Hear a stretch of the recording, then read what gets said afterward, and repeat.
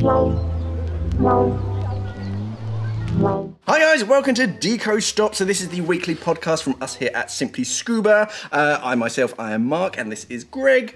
We're both instructors, and we've been in the diving industry for a little while now, so we do kind of know what we're talking about scuba diving. Deco Stop is a weekly podcast. This week's episode is sponsored by liverboard.com, but we'll talk more about them later. Liverboards, man. That's the way to dive. That's the much more civilized way, where literally everything is, you get dressed, you jump in the water, you get out, and that's kind of it. Dive, breakfast, sleep. Dive, lunch, sleep. Dive, dinner, sleep. Night dive, chill out, sleep. Repeat. Yeah, that'll do. It's rough, especially when you're doing it professionally. So we did have an amazing reception on our very first episode last week. If you haven't watched it yet, it's on sort of Spotify and SoundCloud and YouTube and you name it. It's all over the place. So watch that first, and then of course come back and watch this. Lots of questions that we'll get to in a moment.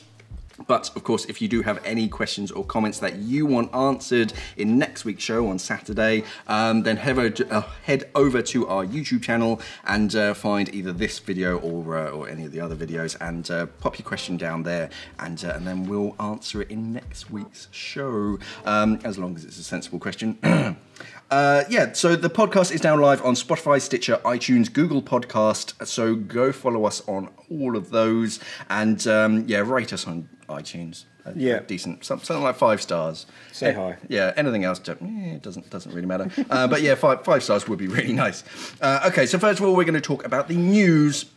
So first up, I've got XDeep are upping their game. So XDeep have released their very first mask, nice, which is quite cool. XDeep are very much the golden child at the moment. Yeah. They're kind of turning everything on its head, where it's kind of the same, but they're just making everything more ergonomic and more just fancy. Yeah. So their new mask is really popular. Yes. Very popular. Yes. So popular we couldn't get it. No, we got a few and they just sold out immediately. And we're like, oh, we should probably invest in some more next week. We do have more on the way, but yeah, it's smart because they, instead of just copying what everyone else does, they listen and they look around on the forums and they go, oh, this diver is complaining because they have a big nose and they can't find a mask that fits properly. So they're like, oh, well, let's just make our mask with a really big nose pocket. Yeah. Go figure. Yeah, their harnesses and everything, the customised ones, they're starting to get really popular now. Yeah. We've getting a couple of those. Yeah, it's smart. And to like the little details, like their shoulder straps are a certain... because webbing harnesses in sort of tech BCDs, they have different hardnesses. So the crotch strap is obviously the softest because you'd hope so. It's there, and then the shoulder straps are a certain harness, and then the waistband is like the stiffest. So it's all lots little details make a big difference. Yeah. We've got a fleet of killer dolphins apparently reported in Iranian waters. So it's an old story though. It's an old story. Been rerun. It's quite sad when, because we were discussing it earlier, it's quite sad when you dig into the backstory of it, and how these animals have basically been mistreated their whole life. Yeah, so they were owned by the Soviet government. I mean, America do it as well. America have got dolphins. We don't know how they're treated or whatever, but the Soviet Union had their they had some polar bears, some dolphins, some walruses, some seals, and a couple of other lovely things, probably a parakeet or something like that. And what they'd do is they would train them. So they had dolphins that would be able to tell the difference between the propulsion noise of an American ship as opposed to an Iranian one. So hopefully they wouldn't get the Iranian one. Yeah. And they could do suicide missions where they could plant limpet mines under the boats. Yeah. The strangest one I heard was that they had harpoons attached to their heads, so that they would go find a diver and then harpoon him. And sort of stab them. So next time you see a dolphin, be a bit careful. Just look at his head. Yeah. If there's something pointy on his head, swim away. Yeah. The Paddy DEMA course is coming big, and when I say DEMA, is the DEMR. So this is the Diver Emergency Medic Response. Yeah, Diver Emergency Medical Response. That's it. So this is like sort of EFR on steroids. Yes. But it's more scuba diving focused. So EFR, for those who don't know, emergency first response is a first aid course, and that'll teach you CPR and AED use and all that kind of stuff. But it doesn't really go into any scuba diving specific ailments. Yeah. And then the rescue diver course, it builds on top of it, but that's more, okay, I'm going to get this diver who's having trouble, going to get them out of the water and then get them to professional medical care. Yeah. Whereas where DEMA steps in, it's more of a, okay, you can do something really productive in the meantime before you can get those sort of paramedics. Yeah. And it's, I kind of like it. Yeah, it's quite in depth, isn't it? Because it covers all sorts of things, from holes in the hearts to pulmonary edema and all these kind of stuff, oxygen toxicity and barotrauma of the ears and all that kind of stuff. So it's, if you're interested in it, definitely sort of look it up. And it's a smart course to go on. 37-point course. Yes. Also in the news, the Go Diving show roster of speakers has been revealed or released. So the Go Diving show, for those who don't know, is in Birmingham. It's in the Ricoh Arena on the 21st, it's on the 22nd and 23rd. The 21st is just the trade sort of secret day that we do on Friday for sort of trade professionals only. But yeah, they're going to have guest speakers on the Saturday and the Sunday. So we've got Andy Torbert, Monty Halls, Alex Mustard, Miranda Krestinnikov, and Sarah Richard from Girls That Scuba. So they're going to be doing their own sort of not demonstrations, what's the words? Chat, yeah. Just where they talk about something interesting. So, and that's always a nice thing to go do at the show. You can look at all the new sort of gear and stuff, and then you can listen to these people talk about their amazing dives. And other than that, a news story from the Australian fires at the moment. So a woman managed to use scuba gear to hide in her swimming pool whilst the sort of fires raged sort of past her sort of home or wherever it was. And that's quite, it's cool, it's terrifying, but it's kind of cool. Yeah. I think she had to get out maybe once or twice to sort of swap tanks or something. Okay. I think I read, that might be wrong, but yeah, just kind of sitting on the bottom of the pool. Pretty hairy. It's risky. Yeah. I'd rather leave the area entirely, but no, hats off to her. Scary. I think she had to look after animals and stuff, so she just didn't want to leave. Fair enough. So next on, we're going to talk about our topic for today. Okay, so today's topic, we're talking about new gear for 2020. So it's usually, new stuff is kind of announced at DEMA in October 2019. So they did release quite a few new interesting things. The big one of the show was the Hydroid rebreather helmet, which is a diving helmet mask that has a built-in rebreather that just terrifies me. It's clever, don't get me wrong, but it is just... They showed a girl diving in it, sort of in the swimming pool and whatnot, and she was fine, no bubbles and all that kind of stuff. And you're like, okay, yeah, that is very clever, but Would you the 40 meters? The instructor in my head just kind of goes, what if? Yeah. Because there's not much volume inside of that, and there's no like redundant backup. So it's just like a crash helmet. Yeah, it's an oversized crash helmet. You've got the visor in front, obviously, so you can see. They've got these sort of special canisters. These are like single-use disposable canisters. Okay. Which I can't remember whether it was scrubber or diluent or whatever, but yeah, these like single cans that you kind of screw into it, and that's it. Granted, yes, you could have a bailout, but bailing out of a full face mask is bad enough, let alone a full helmet that has to have some kind of airtight seal so that it keeps that ambient pressure. Imagine seeing that on a night dive. Just imagine, you're not used to it, you're not ready for it, everyone else just wearing the normal gear, jackets and everything, and all of a sudden Darth Vader comes by with nothing else. They're just that there. And there's a few things that I want to know. The first thing is how buoyant is it? Because it's just a bubble of air on your face, and surely that just makes your head want to ascend. Because I've dived sort of full face mask before, and even that, is quite, if you kind of let your neck go loose, it's a bit it positive, always yeah. wants to Yeah, go yeah, up. yeah. So having an entire helmet, granted, I don't think the whole thing is just empty space, obviously, but You have a runaway escape in your head. Fun. I can't see it passing CE because there's no real. I don't think there's a CE test that they can run on it. trying to get a traditional rebreather past CE is hard enough, but let alone a brand new concept. So I don't know if we'll see this on shelves. Still pretty cool. Soon. It's cool. Yeah. It's a engineering feat. It is marvelous, but I don't think we'll see too many in the water in the next 5 years at least. Brave New World. Yeah. Other than that, Fourth Element are doing a few new things. They've got new tech shorts coming out. I think we have a sample of that arriving here tomorrow. Cool. To play with. So this is basically for people who have they're either wetsuit diving or just sort of rash vest and board shorts, but of course they don't have thigh pockets. So this is just neoprene shorts with thigh pockets. Okay.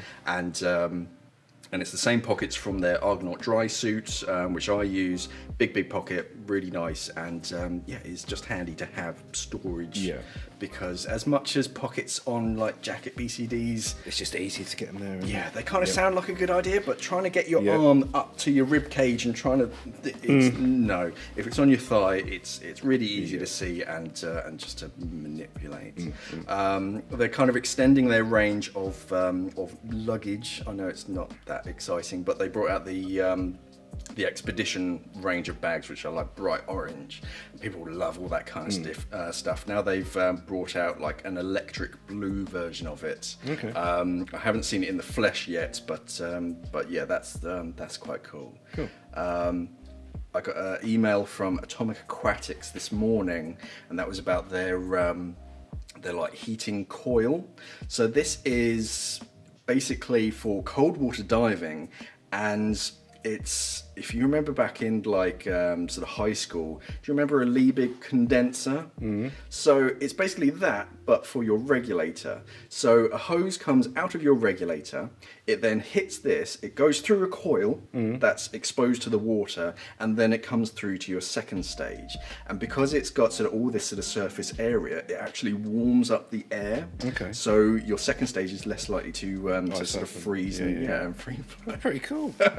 Pretty cool. So and when I was instructor, I always said there'd be like two great inventions. The first one would be like a mirror on the back of your glove, so you could see your students behind you. And the other one would be a warm air button for your dry suit, because when you're just sort of inflating in cold water, it's just cold air that comes into your suit. So it's insulating, but it's not warm. And both of those things have been invented, not by myself, but you're like, fine. So yeah, that's kind of cool.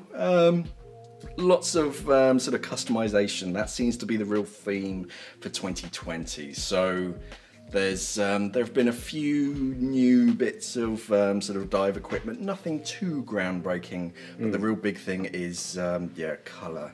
You can really sort of customize your stuff. Yes. You were talking about the X Deep sort of thing, where people can literally very customizable, isn't it? Yeah. build their own. It's like, I want this color on this panel and this color on this. Yeah. Make sure it's right when you first get it, though. Oh, good heavens, yeah.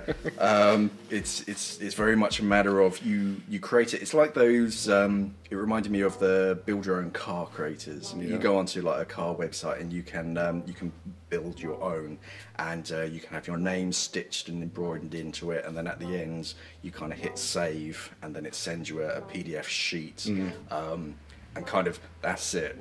If you have any doubts or want to change your mind, do it there. Just do it all over again. Don't because once it's done, they're going to make it from scratch.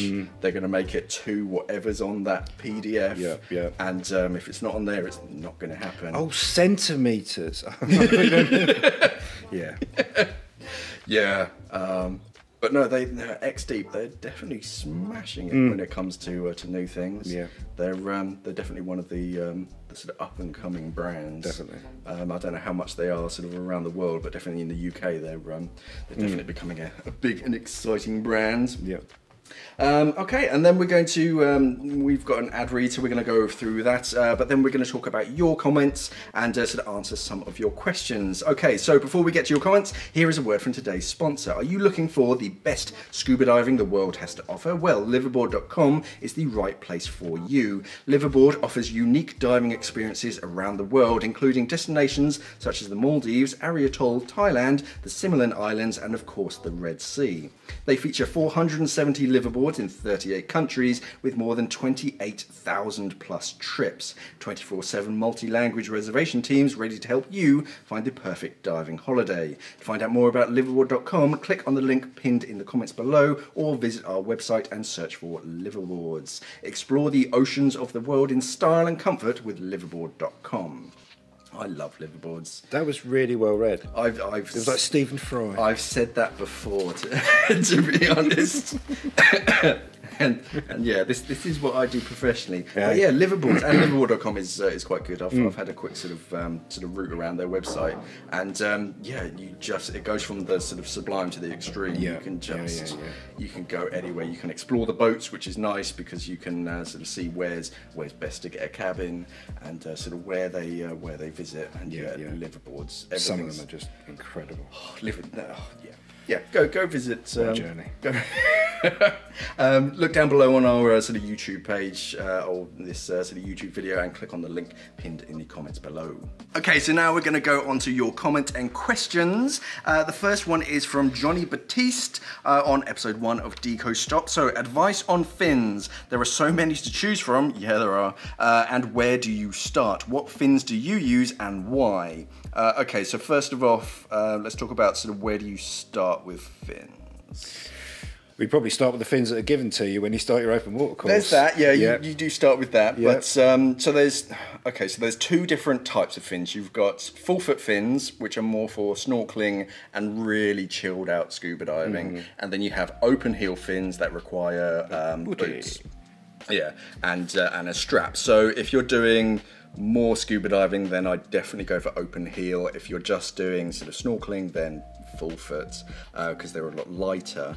But then when you get to sort of open heel fins, yeah, there's a whole range of different. Massive. I mean, what fins do you use? So when I was in Thailand, obviously Gulf of Thailand, no current, no weather, just perfect all the time. It's rough, isn't it? Yeah, it was. So I had a pair of open heel Volos, Morris Volos. Yep. Really flexible. Yep. Used to get loads of use out of them. They're great. After that, I've got some jet fins. Yes. Really like them. Yes. They're a lot heavier. Yes. But I've kind of got a little bit positively buoyant feet. So Yep. the heaviness of that kind of makes it neutral. I really like them. I really like the bungee strap. The bungee strap is amazing. Yes. I can't go back to doing all this clipping stuff on a boat that's moving round. It just doesn't seem right anymore. The bungee strap's so easy, and I just like them. Yeah. Those jet fins haven't changed since the 50s, really. Oh no, they haven't needed to. No. They work. They're They do still the job. Action Man fins. Yeah. I mean, I myself, I use Apex RK3 fins, Nice ones. both at home and abroad, because they're not ridiculously heavy, but they're like the jet fins. They're nice and short. Yeah. They have the power. They're made out of a single piece of sort of rubber material, so they're bulletproof, Yeah. and they just do the job. That's it. They've got spring heel straps, so yeah, one hand gets them on and off. There's no screwing around. Yeah. But when you're looking for fins, it's there are so many. The more you spend on a fin, the cleverer the technology is. Yes. You see a lot of hinged fins nowadays, like sort of Seawing Nova from Scuba Pro, the Mara's Extreme, where they've got a hinge kind of halfway down, and they feel really floppy in the water. Yeah, I've not tried them, so. But you shift. Yeah. They're very, very clever. But yeah, personally, I like a sort of a jet fin style, just because they're nice and compact. So if you're in and out of wrecks, you're not smacking into things. Yeah. And yeah, they're kind of bulletproof. They're just solid, aren't they? Yeah, but yeah, you can't go too far wrong with a pair of fins. Yeah, well, they all kind of do the same thing. Yeah. So this next one is from Doffer Copter. So, what are the best methods to improve air consumption? And I'd like to know more and recognise N2 narcosis in the water, like signs. So improving air consumption, I always used to teach students to hum, Okay. because if you just exhale, it's about that long. But if you hum a song, sorry for getting It must be so much fun on a dive site when you're doing the calls. It takes a lot longer. When I was doing my instructor course, they told me to breathe in for 3 seconds and breathe out for 3 seconds. It's just kind of relaxing. Yeah, I suppose as time goes on, you just you naturally get better with air consumption anyway. Yeah. It's quite unfair, and no one ever mentions this because scuba diving's mainly a blokey thing, but girls are so much better on air consumption than guys to start with. Yeah. So as they get better, they are just so much better on air. Yeah. I mean, you'll have a girl doing. I've had people doing the third or fourth dive and they're on the same air consumption as me, and you're like, what? Huh. Yeah. You know what I mean? Even on a tri dive, it's Yeah, some innate thing where they just don't seem to breathe as much as Yeah. us. Yeah. I've picked up on that as Yeah, well. you're not equal to us. You're so much better and you're so much more efficient, but no one wants to say anything. Another thing is sort out your weighting, because too many people wear too much lead, so then they have to add too much air to their BCD, and they keep adjusting that, so they dump gas and then they put a little gas into their BCD and then they get rid of it. So you're just wasting that gas. If you have correct weighting, you only have to add just a tiny smidge of air every now and then, and that's kind of it. And as you change your sort of profile where you are in the water, you don't have to keep dumping this valuable resource. So yeah, that, and just kind of relax, just visualize the dive beforehand. And then nitrogen narcosis, there's so many different signs and symptoms, and it's different for everybody. It used to be, they say, right, 18 meters, that's kind of where narcosis can start to set in, but some people get it at 12, some people don't get it until like the 20s and 30s. But it's just, as narcosis is, you kind of, I don't know, you either do silly things or you kind of ask them a question and they kind of gaze at you. Or they're sitting there looking at their fingers. It's so many different sort of signs and symptoms, but it's basically someone who's not really switched on. Yeah, it's someone that's acting different all of a sudden, isn't it? And normally you can get them and lift them up, and get them 2 meters up, and they're fine. They're like, what happened there? That's it. It kind of dissipates. But a good way to kind of test it, I learnt, was to give the OK symbol and then a number, and then you obviously arrange this beforehand. They then sort of give the OK symbol back and then sort of +1. So then there's that sort of very remedial math, but it's still something for your brain to do. So if someone's sort of switched on, whereas a lot of people, you look at them, you give them the OK sign and they just reflex, give it back. But if they have to do a small calculation first, then you can kind of assess, okay, it took them a little while to figure that one out. They might be narked. Couldn't do that in the surface. No. What's 3 + 1? Hang on, let me get my slate. Black Paw on the first episode of Deco Stop. Best value for money travel BCD. I mean, I like the Scuba Pro Lighthawk. That's a smart, very lightweight BCD. It's basically a wing and a flexible harness. It's incredibly lightweight. It's not ridiculously expensive, and it kind of has everything that you need. 'Cause personally, I don't have too many pockets as such when I'm sort of traveling. If I'm sort of somewhere nice and sunny, if you've got a torch, it means that it's probably going to be in your hand. It's not going to be in my pocket. You've got D rings to clip DSMBs off onto. Yeah. Yeah. Well, yeah, no. Obviously, the best value one that we're doing here at the moment is the Mares Pure SLS. Yeah. That's at £227. Lovely. Yeah, and that weighs in at 3.6 kilos. Yep. Our best seller on the travel package Yep. is the Scuba Pro Hydros. That seems to be a very, very popular one. Very popular. Very popular. It's a very different style BCD. Yeah, more expensive. More expensive. Over 500. But that again is 3.7 kilos. Yeah. But a nice, very nice jacket style BCD. Yes. And yeah, but it's quite handy for travel as well, because normally at the end of the trip, you kind of have to dry your kit as quickly and effectively as possible, because then you're travelling home relatively sort of soon. And if you've got sort of wet stuff in your bag, then it's just going to go horrible and heavy and musty. But this is made out of monoprene, which is the same material as their fins, so it dries as soon as you get out of the water. Like, ha-ha! What else have we got? Danny Harland on episode 1 of Deco Stop asks, how many hours would you practice dives recommend before you do an open water course? Most people tend to do like one try dive. Yeah, like a DSD or something. Yeah, Discover Scuba, and then if you enjoy it, then sign up for a course. Yeah, go straight on your course. And then, I wouldn't do too many, because you're gonna get that experience on the actual course. Yeah, learn it on the course, and then do fun dives. If you're at a resort or wherever you're at, or if you're with a then you can get it from there. Yeah. So one. I would recommend, just do a try dive. Just make sure that you get on with it. Yeah, make sure it's for you first. Yes, and then sign up for a course.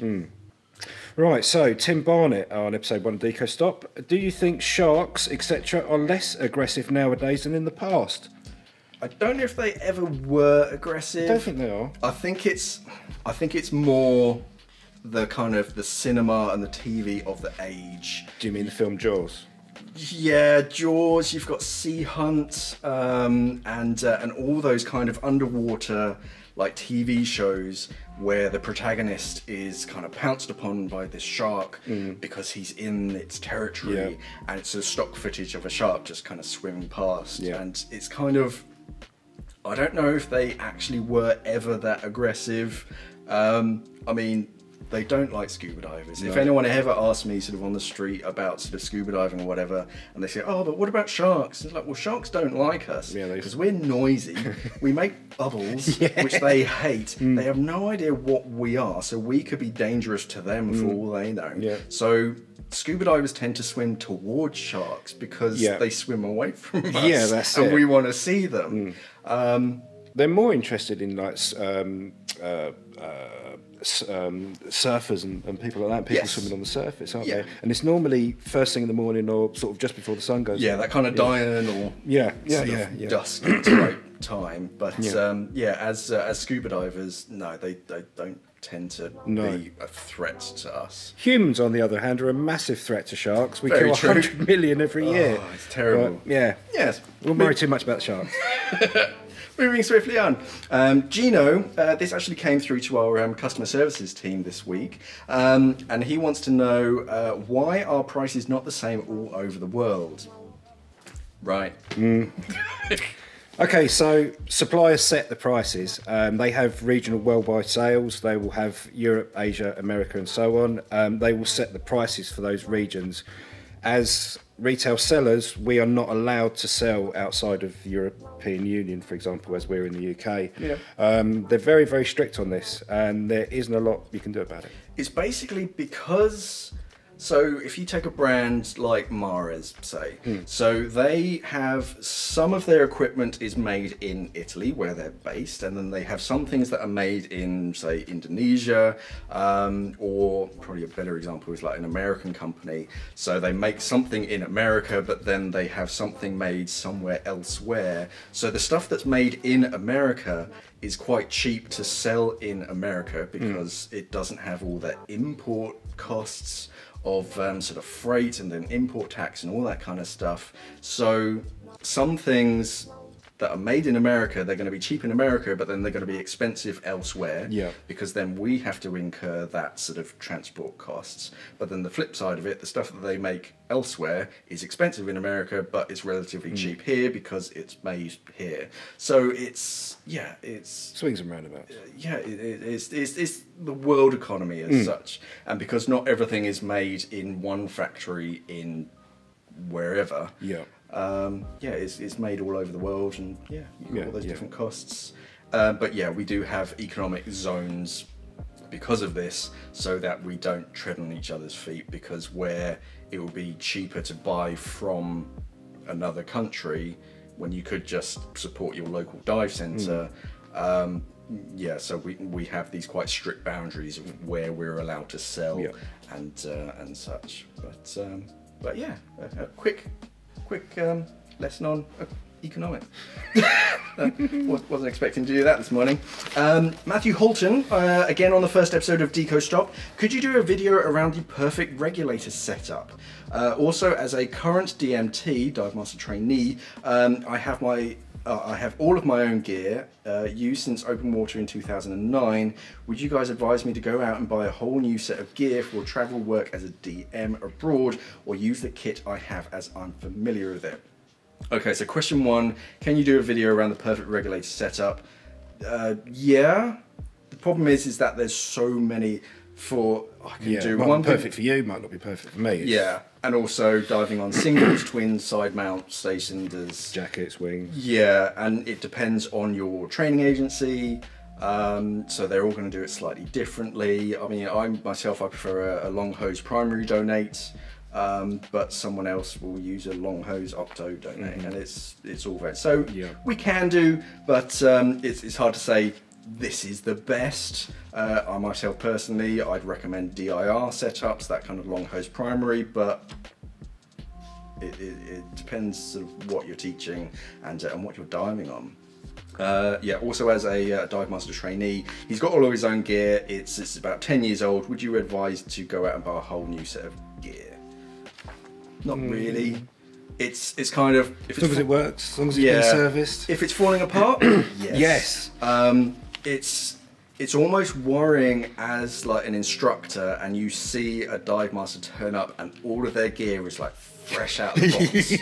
Because you know it's not been tested, something could go wrong, you're not kind of familiar with the equipment. So your own familiar equipment is definitely going to be the best. It is good to keep on top of like new trends, because you are an ambassador for the next generation of divers. So if they see you wearing tatty old gear, then they're going to be like, oh okay, well why am I going to buy all this fancy stuff? I'll just get secondhand off eBay. So it's a matter of just kind of assess it yourself. As something starts to wear out, then replace it. Wetsuits, prime example. If you've got a 10-year-old wetsuit, chances are it was 5mm when you bought it, but now it's like 3mm because it's been compressed over years and years of diving. Possibly get bigger over 10 years. Especially in the Christmas period, I find my wetsuit shrinks. So it's a yes and no. Replace what needs to get replaced, but don't do everything. Not too shiny. Don't stand out too much on the dive site. Right, so from MDO video, this is about the Scuba Pro MK25 and the D420 review. What happened to the old D400? They stopped making it. Stopped making it a while ago.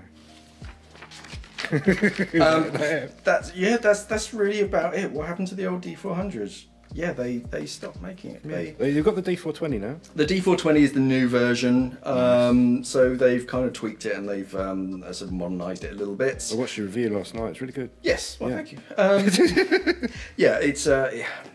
It's one of those regulators that kind of grows on you. When you first look at it, you go, "Oh, that looks very odd." Small, But because the diaphragm is lowered down, it's got that ever so slight pressure difference. It makes sense why they've done it. Yes. They just upgrade their stuff. I mean, the R195 comes from the R190.